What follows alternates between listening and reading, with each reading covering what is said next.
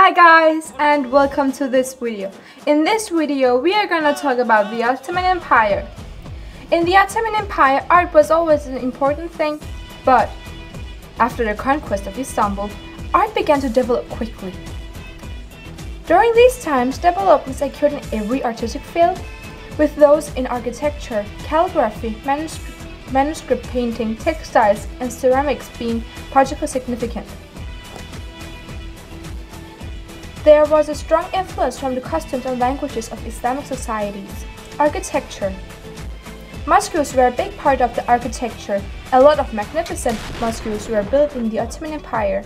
Sultan Ahmet Mosque, Selimiye Mosque, and the Grand Mosque were some of the most important ones. A lot of palaces. Dolmabahce and Topkapı palaces are one of them. They're big, old, and gorgeous buildings.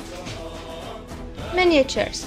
The tradition of painting miniatures to illustrate manuscripts or used in dedicated albums was heavily influenced by the Persian art form. Carpet weaving and textile. The art of carpet weaving was particularly significant. They were rich in religious and other symbolism. The weaving of such carpets originated in the cultures of Central Asia and was spread to several societies of Anatolia. They used them not just on the floors, but also as a hanging on walls and doorways. Tiles. The art of tiles origin comes from the first Muslim Turkish state, Karahan's. Calligraphy.